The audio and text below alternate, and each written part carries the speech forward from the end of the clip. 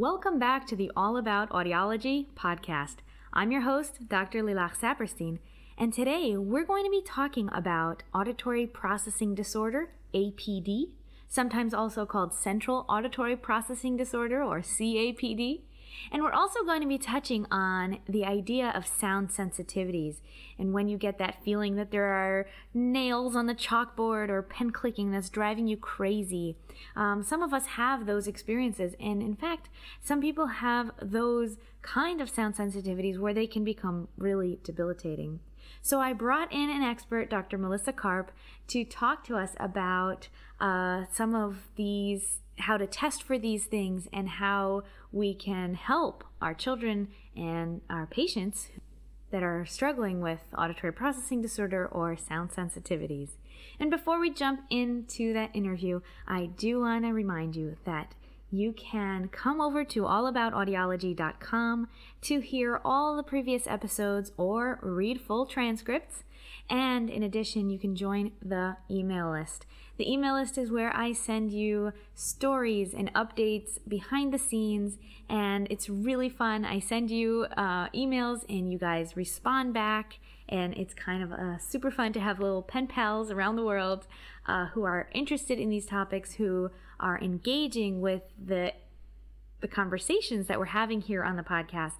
So I would love for you to join. And if you are interested, you can also get some free resources, free downloadables that are on the website. The first is the 5-step guide to navigating your child's hearing loss. And this is a beautiful guide which lays out what is the journey ahead whenever you had first gotten the diagnosis, or even if you've gotten the diagnosis years ago. There are still questions that you need to address and make sure you have the support in place. So that guide is a downloadable PDF with fillable spaces, but also can be printed out, and it can really follow you along with the journey. I know there are many audiologists who share this with their patients, and it is available for free on the website at allaboutaudiology.com/guide. There's also a hearing aid checklist on there, and that's perfect for establishing morning and evening routines around the hearing aids. This is really helpful to have at home, but it's also great to give the teacher or give someone who is also helping with the care of the child, babysitter, nanny, grandparents, whoever else is involved with the care, to have an organized list where you have all the different things that need to be taken care of when there are hearing aids. And in general, dealing with devices is something that, takes time. There's an orientation. You have to learn what all the parts are and how they work together and what happens when they break. So those two resources are free over at allaboutaudiology.com, and that way you can join the email list and we can stay in touch. So let's go right ahead and jump into this episode. Thank you for listening, and I look forward to hearing what you think about this on Instagram, on Facebook, and on the website. Welcome, Dr. Melissa Karp. Thank you so much for joining us from North Carolina. Today, we're going to be talking about sound sensitivity and auditory processing in children.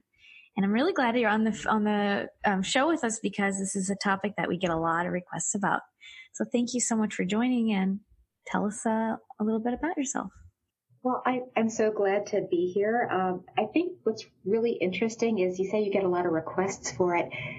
Auditory processing and sound sensitivity are some of those disorders that they're not rare, they're rarely known. So a lot of people will have issues with auditory processing that may be a little subclinical, or they learned how to compensate for it. And almost anyone you ask has some type of sound sensitivity, whether it's to, maybe a specific sound or the way certain people chew, but it's not really affecting their life. So they haven't sought treatment for it. Whereas in other people, it becomes very, very disruptive. So, a lot of times when I see children and we diagnose, the parents are like, oh my gosh, this is me. I have the exact same thing. It's just not as bad. So, the good take home is that there are a lot of people with these things going on. It's a spectrum of sorts, and that they're not alone. Wow. I can definitely see that if someone has it just a little bit, then they'll say, yeah, the nails on the chalkboard and like pen clicking. Those are like common things you hear people be annoyed about. But what would it look like when it's someone who's really, it's disrupting their life? So for someone who it truly disrupts their life, we have to keep in mind for sound sensitivity, it truly releases these emotions of fear, disgust, anger, resentment, rage, and it's not under this person's control. They've created this emotional connection. It's this conditioned response when they hear these sounds. So it may mean that they avoid eating with their family and they want to eat in their room. It may mean that they don't go out with certain friends, or they avoid different situations, or in the classroom, they can't concentrate without putting in their earbuds and drowning out the sound. It can truly impact relationships. Yeah. And it seems like what the pathways that are happening there is that it like crosses over into the limbic system, the emotions. So how much do we know about that? Not as much as we'd like to. We do know it does tend to be this, conditioned reflex arc. So you have the stimuli or the trigger sound, and it can be auditory, but for some people it transfers and becomes a visual trigger as well. So if you tend to be very bothered by chewing sounds, then the next thing you might become very bothered by or triggered by is someone's jaw moving a certain way. Because your system, it's trying to protect you. It's trying to keep you safe. It doesn't realize this isn't a threat.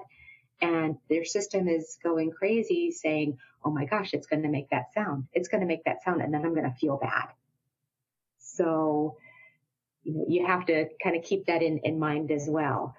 But the other thing we know with that conditioned reflex arc is that it's not just that stimuli, that trigger sound, but there tends to be a physical reaction as well. We tend to see a muscle contraction of some type. So it might be a tightening of the jaw, pulling of the shoulders, intake of breath. There's some other, in about 90% of people, some other type of response that gets tied into this reflex arc. So while some of our treatment is looking at reducing the,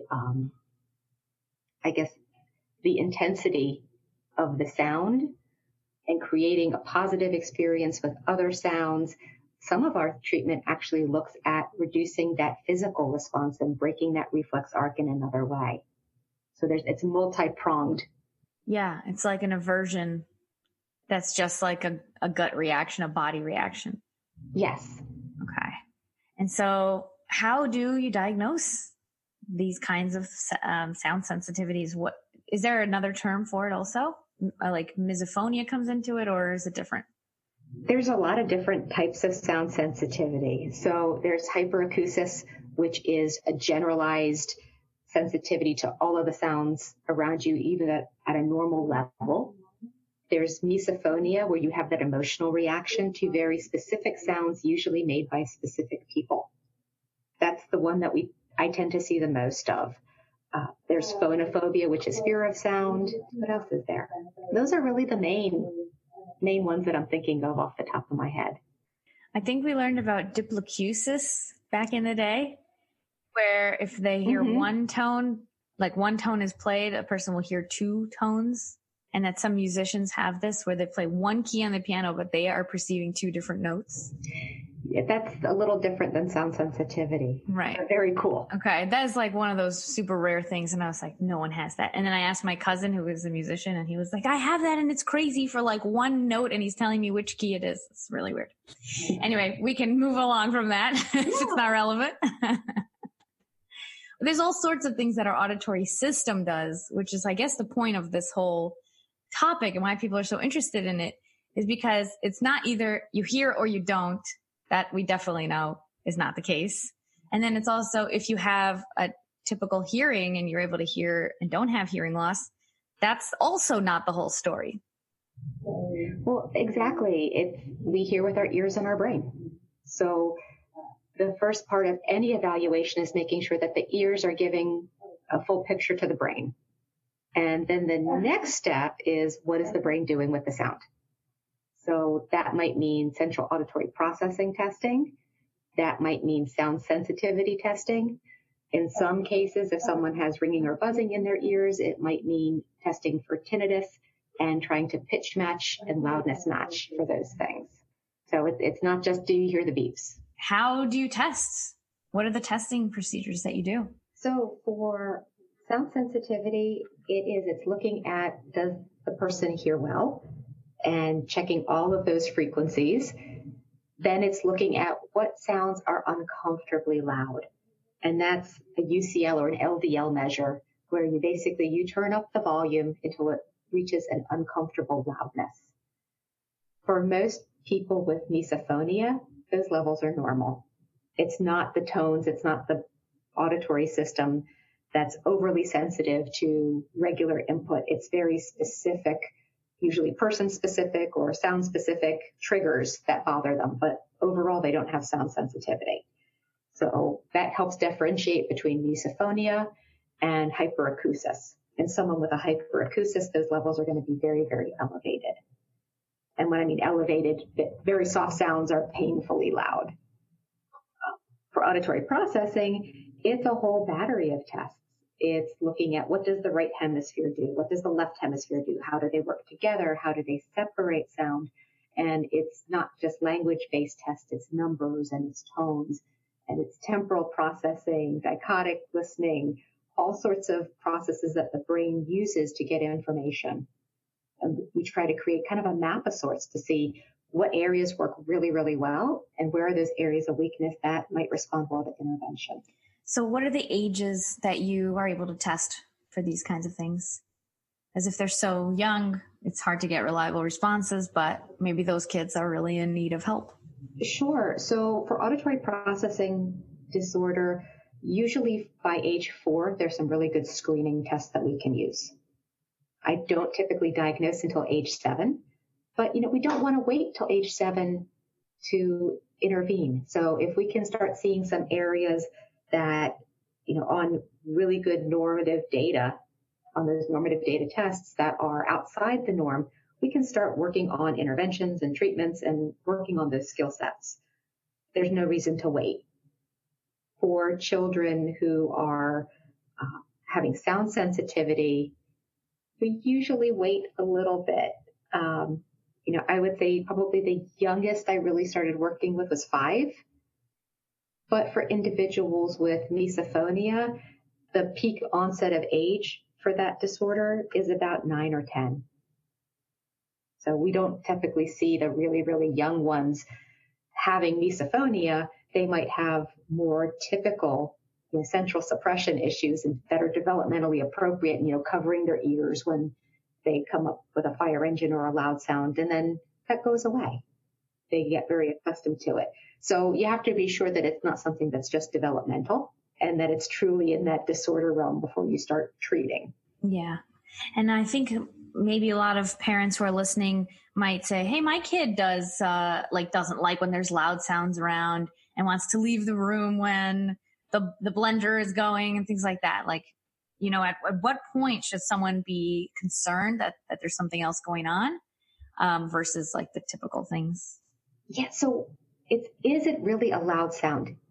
Is it a sound that it's appropriate to be uncomfortable with? I have parents download sound level meters for their phones. There's great apps that are free.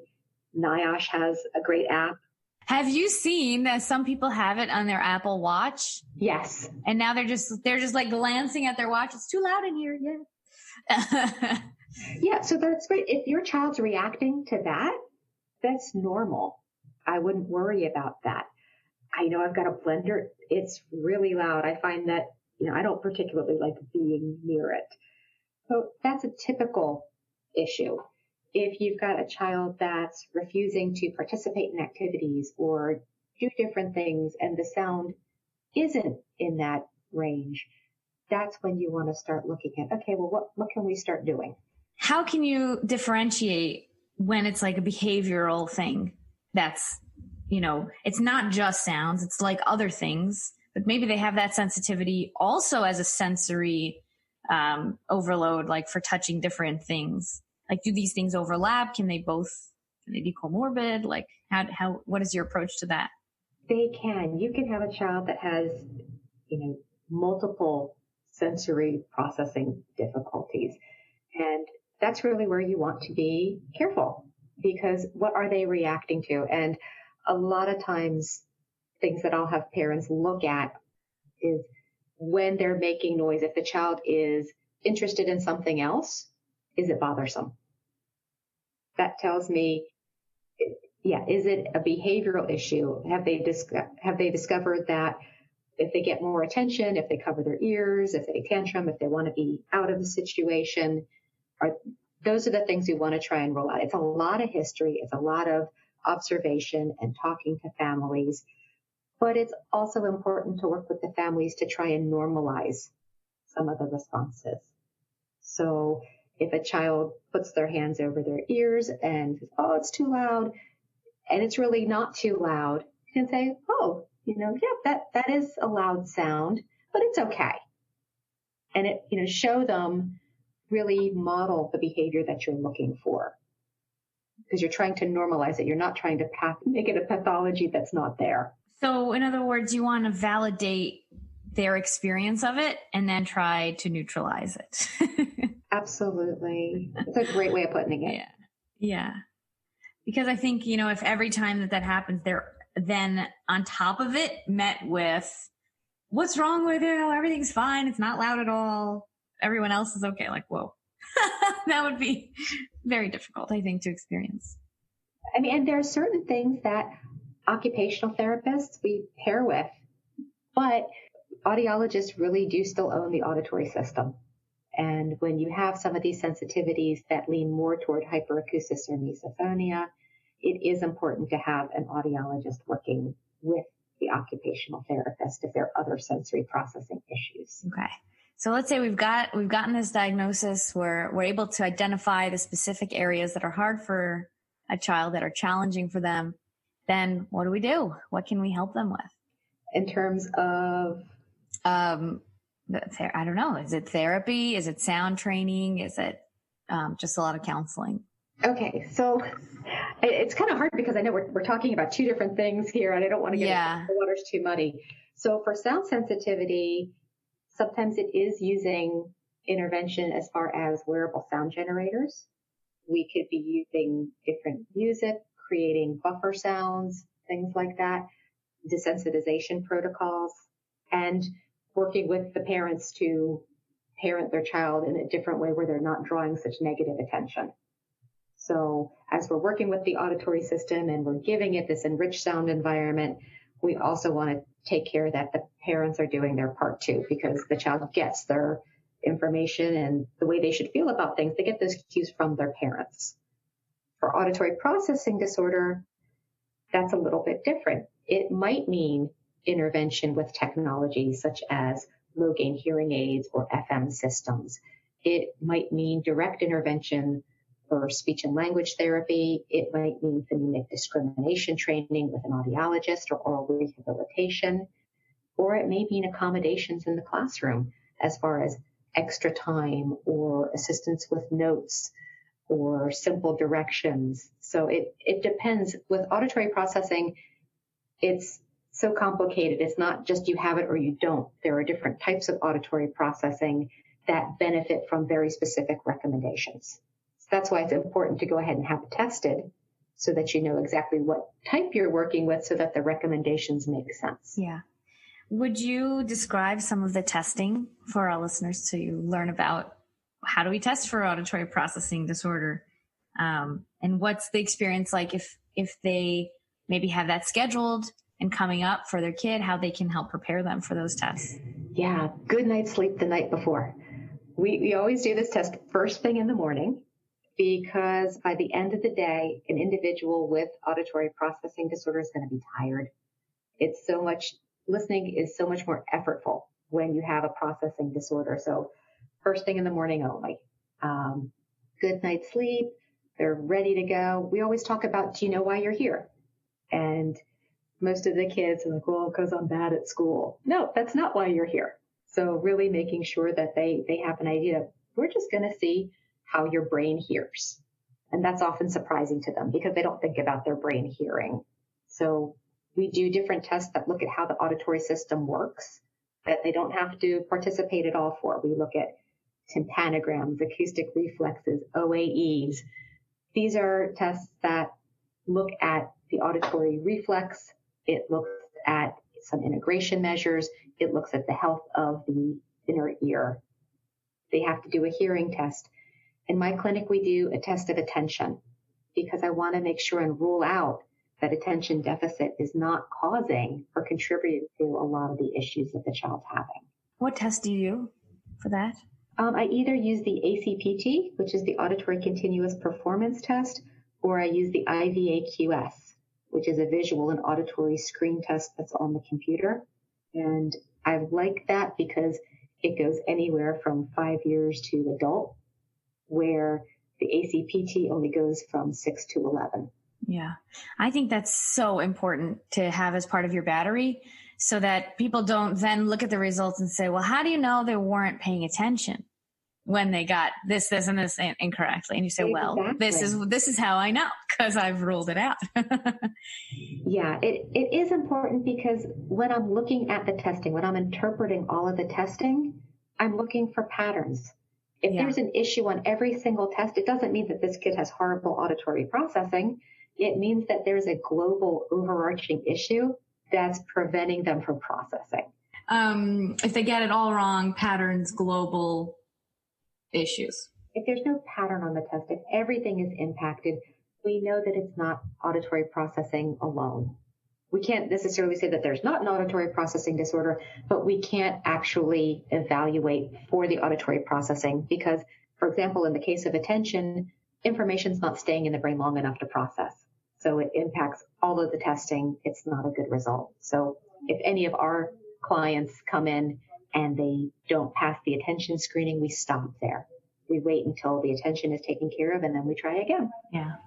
How often do you think you see someone coming in saying, I think it's auditory processing, or I think it's, one of these things that are less common, like misophonia, and then you actually identify a hearing loss? Is that something that happens often? Not often. I see that a lot for people that have tinnitus. They're just saying, I can hear fine, I just have ringing in the ear. So I see that a lot with tinnitus. I have had some individuals come in for auditory processing testing, and we found cookie bite hearing losses. So they had passed their screening in school, which I found kind of unbelievable. We ended up fitting hearing aids and went from there. Their reading level shot up multiple grade levels because they could hear. It's important to be very methodical. And maybe that's part of what I like about auditory processing. It's that it is very methodical and you have to look at all of these different areas, but then it's like a puzzle because you have to take into account things like their attention. You have to look at their cognitive testing. You have to look at the psychoeducational information. You have to take information from the parents and the teachers and what's going on in the classroom and what's going on day-to-day life and come up with recommendations and a treatment plan that really suits the individual. It's not the same thing every day. I know a lot of people think, oh, well, this test battery, you just do it over and over again. And there's this written list of recommendations, and it's not that at all. And it shouldn't be that. Absolutely. You have so much scoring and different tests that you do depending on, from what I remember, yeah. Yeah, typically, a child will come into the office. They'll be here at least 90 minutes. I'll talk to the parent either ahead of time or, at least another 30 minutes, sometimes more. I go through their records and all their information, which I can get charts that are, an inch thick of information. It takes at least 90 minutes to go through and write the report, at least. And then it's another hour going over in a conference with the parents or with their teachers or whoever they want to get that information, that feedback afterwards. So it's a lot of time to do auditory processing, but it's a labor of love. And that would explain the cost structure where people are very concerned and surprised with how expensive it might be to get that kind of testing. Yeah, it's interesting. I actually have that information on my website, very laid out. These are the CPT codes that we use. These are the pricing associated with each CPT code. This is why it's expensive, because you're not just paying for that 90 minutes in the office. But if you look at other professionals, if we look at some of the neuropsychologists and psychologists doing testing, it can be $1,000, $1,500 for psychological evaluation. Mm-hmm. So I don't think that we are priced out of the ballpark. I think that people are just not used to thinking about how much work and effort goes into some of these tests that they don't see. Yeah. And I think especially now, people are taking a look at healthcare and healthcare delivery in general as something that needs to be looked at. Let's put it that way. Yeah, and it is really hard too, because things to remember about auditory processing. Auditory processing disorder is diagnosed by audiologists. We are the professionals that have the proper equipment. We have the proper training. It's our scope of practice. There in our community, we actually have speech language pathologists and some psychologists saying that, oh, we test for that too. And they can't diagnose. So it's very difficult when I have a patient that comes in and they've seen another professional and they think they have a diagnosis, but they don't. Yeah. And that impacts their service delivery in the schools. So making sure that the correct professional is actually diagnosing is really important too. Absolutely. And I think my favorite thing of what you said in the beginning was about telling the child what's happening. And I think that's like part of my whole thing all the time is, are you honest with children about what's happening? Because they know, they can understand, feel it. Yeah, and they know what they have a hard time with. And I think sometimes explaining to them, especially as they're a little bit older, I actually like to have them in that session where we go over everything, in that parent session, because they need to know what are things that they can do. How can they advocate for themselves? How can they position themselves to get information? They need to know where the breakdown is and what they can do. So a lot of it is talking about them and what their responsibility is.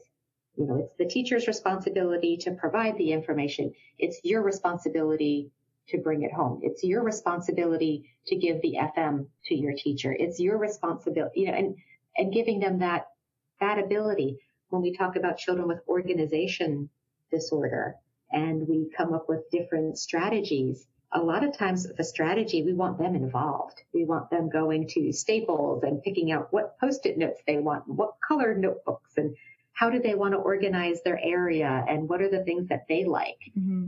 So making them a part of it's very important. That's so beautiful.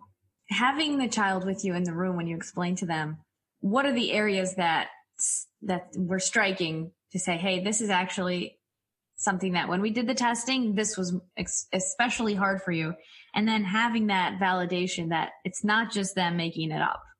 It's not just them being not good at something or unable to focus. And it's like, this is actually something of how your ears are processing, how your brain is processing. So what comes to mind for me is the speech and noise testing. And to know that you can have two children take the exact same test and they have the same hearing levels and they have, everything else being equal, but one will really struggle when there's other sounds. That filtering, picking out what they want to hear versus the noise will just be so challenging for their system. Whereas another child will be able to filter that out just fine, Yeah.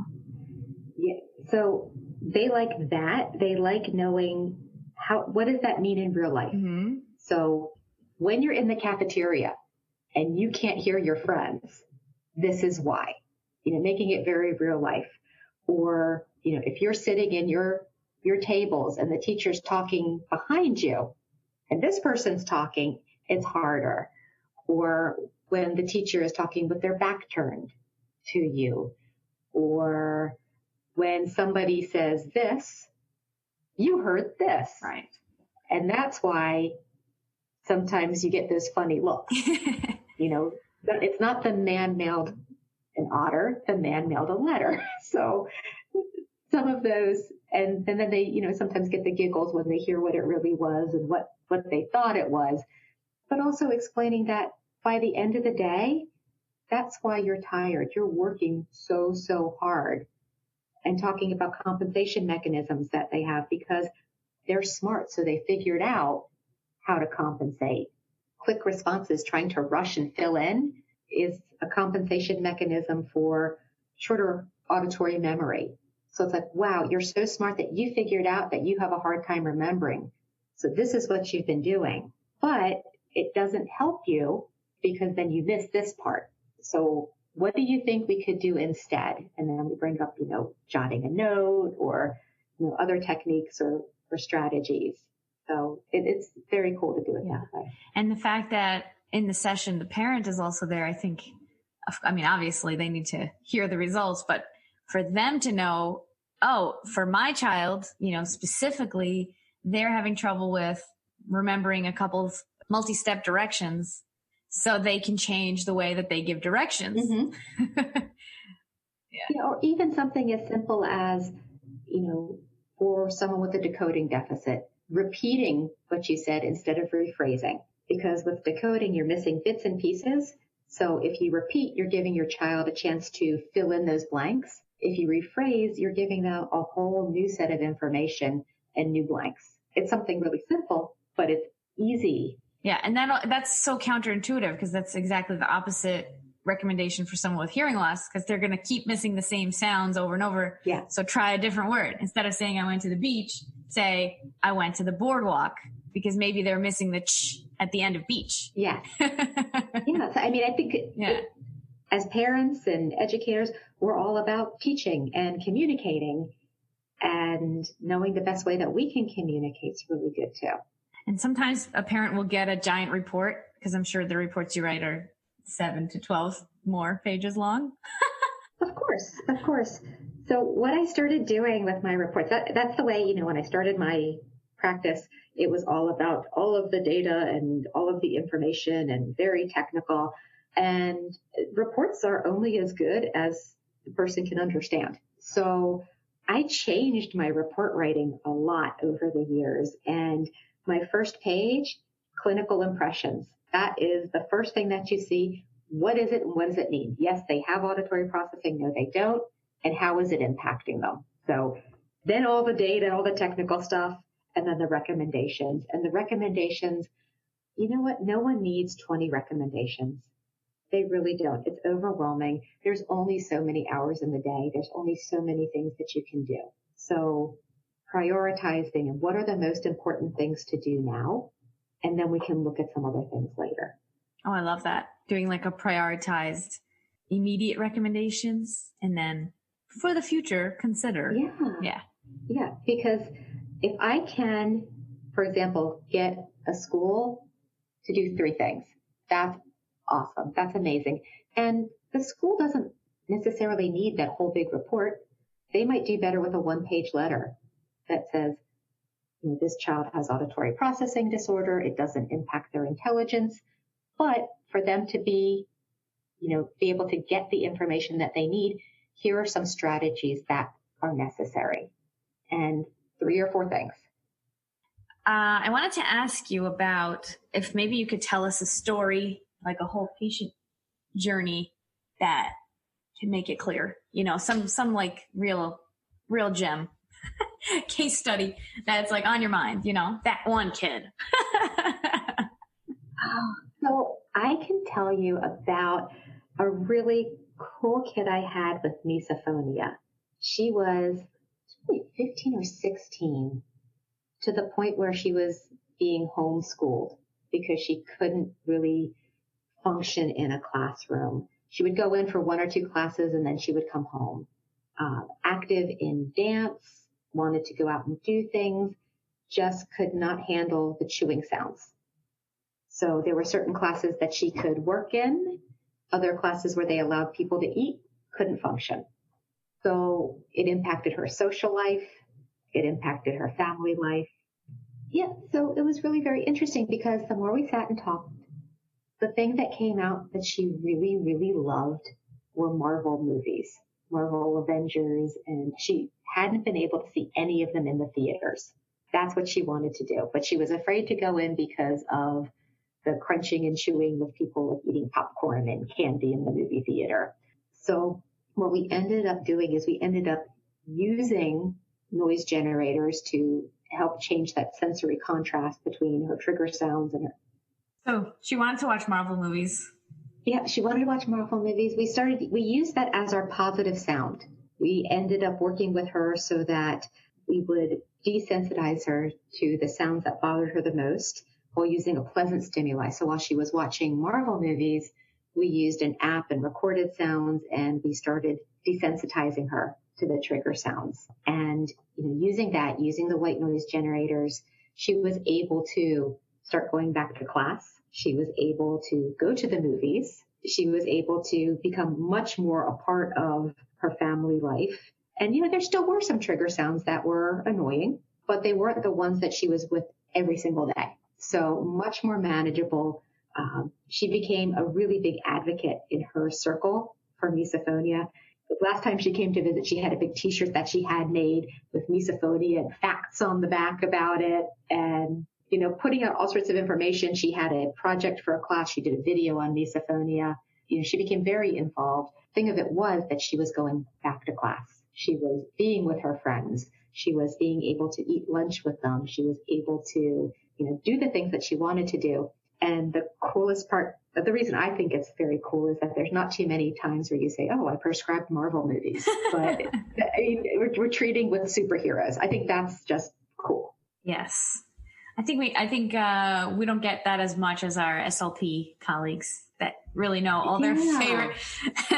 Peppa Pig is a big one. When I was working at the school, there was one kid. She was just Peppa Pig all day, every day. So they had stickers and they had a plush pillow and they had all these cute things. Yeah, it's all about what motivates each individual client and each individual patient. Because if it doesn't mean anything to them, why are they going to work for it? It has to be, what do you want to do? What is this keeping you from doing? Much in the way that we talk to our hearing aid patients too. Yeah. Do we have any ideas about where it comes from? What is the cause or the onset of these sensitivities? For misophonia, we don't have a whole lot of information. We know that about 20% of the general population has some form of misophonia. Most people can tolerate it and it doesn't interfere with their day-to-day living. But there is that percentage for some reason or another. It tends to be more prevalent in females. It tends to start anywhere from 9 to 12 years of age. For some reason, that limbic system catches a particular sound and it attaches to it. We don't know why. Well, I'm sure glad that people will know, and get educated on the fact that they're not alone and they're not crazy. They're not just hearing sounds that are bothering them. Like, how come everybody else is okay and not me? It's like, well, maybe you have to find your people. That's right. That's right. Who know what you're going through. Yeah. Yeah. And there's a lot of really good information online now. Yeah. You tend to be able to find your community and find resources, which is great. Mm-hmm. There's a very popular business coach that I follow and learn from, Jenny Shih, and she writes about how part of why she started her business was because she really wanted to work from home. That was something that was really important to her. And while other people say, oh, they wanted, to be entrepreneurs for whatever reasons they had a specific message. They wanted to work from home just for the convenience or for making money or whatever. She said, this was like a medical situation for me. I had to make this work so that I could be in that kind of circumstance. I think that's fascinating. Any last advice or message for our listeners? Don't be afraid to ask. Don't be afraid to reach out. Find a practitioner that knows what they're doing. I think I gave you the APD map of practitioners that work with auditory processing disorders. I gave you the Jastreboff website for TRTA, his tinnitus retraining therapy, because that's one way that we treat misophonia is with TRT. So there's a whole list of providers that people can find near them that know what these conditions are and they know how to work with them, and they should be able to get help all across the country. Yeah, we'll definitely link those in the show notes and at allaboutaudiology.com. And we also have a full episode all about tinnitus with Dr. Kelly Dyson. So if you want to learn more about that, then you'll Fantastic. link that as well. And if anybody wants to reach out to you or find you, where can they find you? They can find me through my website, which is audiologycharlotte.com. You can contact me directly through there. Thank you so much. I really appreciate you coming on the show. Thank you for having me. Stay well. All good. Thanks so much. I'll be in touch. Bye. Bye. Thank you for listening to this week's episode of the All About Audiology podcast. And thank you to Dr. Melissa Karp for sharing her expertise and her tips all about auditory processing and sound sensitivity. I am so grateful that you are a listener to the show, and I cannot wait to hear your thoughts, your comments, your questions, your reactions. My favorite thing is when you screenshot when you're listening to the episode and then tag it on Instagram at All About Audiology podcast. And that makes me so happy and so grateful to have such wonderful listeners from around the world. Remember that to stay up to date on everything that's going on in the All About Audiology world, or to find out about ways to work with me, just visit the website allaboutaudiology.com, and I look forward to being a part of your journey. I'm Dr. Lilach Saperstein, and this is the All About Audiology podcast.